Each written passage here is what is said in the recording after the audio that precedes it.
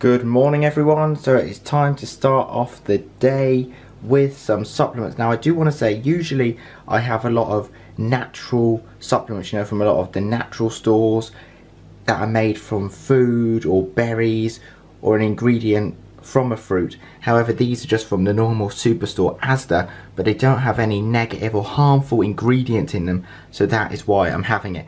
If they had like aspartame in them, I wouldn't have them. If they had ascorbate in them, I wouldn't have them. If they had any sort of preservative in them, I wouldn't have them. But these three seem okay from Asda. So right, I'm obviously going to put this in the water. This would all fizz up. That is 1,000 milligram of vitamin C and then a 15 milligram of zinc. Then I'm going to take a zinc on its own, which is that small one. So in total that will be 15, add 15, that's 30 milligrams of zinc.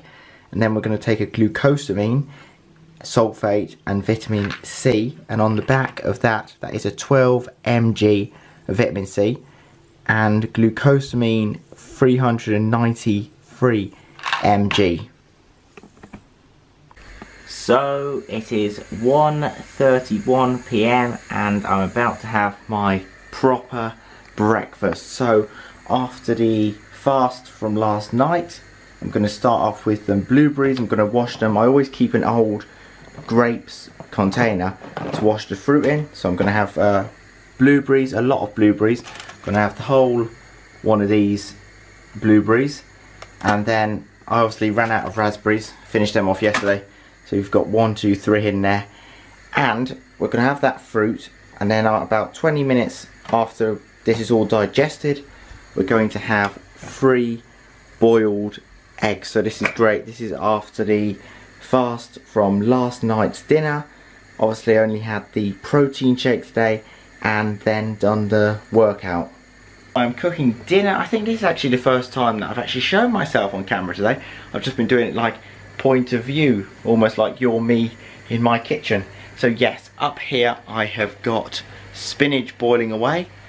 There we go, we got a load of spinach boiling away. And now, as you know, I don't actually have a lot of spinach. Now spinach has amazing health benefits, of course, you know, we got the zeaxanthin in there and all the other antioxidant properties. However, the only issue is it does contain a lot of anti-nutrients which actually cause mineral absorption, such as phytates, phytic acid, oxalates.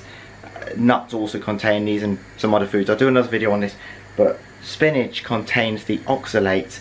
And if you're having a lot of spinach, let's say you're eating spinach 7 days a week, right? Which you shouldn't do. I don't think anyone does that. Don't do that, because that's what would actually cause the trouble. However, there are other people that are really sensitive to certain vegetables, and they would have a bowl of spinach and then it would cause them all sorts of digestive issues, and also can actually cause a bit of damage to the small intestine and can actually lower your zinc, your magnesium, because it stops your body from absorbing these minerals, and the oxalates actually pull the minerals and then you don't absorb the minerals. It's all complex, so do look up oxalates, phytic acid, anti-nutrients and mineral absorption. Do a bit of research on it because it is quite interesting.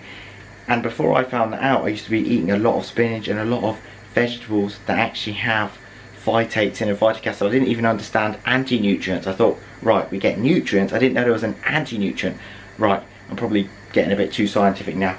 And have I said what I'm having that with? I don't know, because I've just been rambling on. No, I'm having obviously spinach and sea bass. So I'm having spinach with sea bass.